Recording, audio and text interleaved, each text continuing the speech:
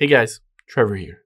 And in this video, I'm going to show you how to check the password of your Wi-Fi on a mobile phone. It's pretty quick and easy, so let's jump right in. Now, whether you're on an iPhone or an Android, if you're connected to a Wi-Fi network, you can immediately see that password, share it, use it however you want. To do that, let's go into the settings on your phone.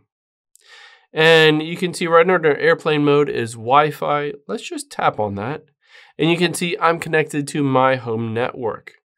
Right next to it is the little I. I'm going to tap on it and you'll see auto join is turned on, and then right under that is password.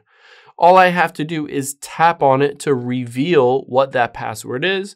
And then of course I can copy it and paste it, share it however I want.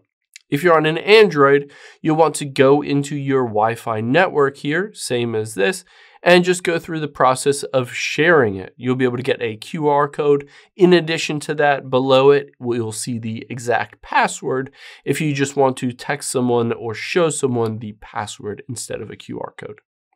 I hope this helps. If it did, hit the subscribe button down below. It really helps me out. And I'll catch you on the next one.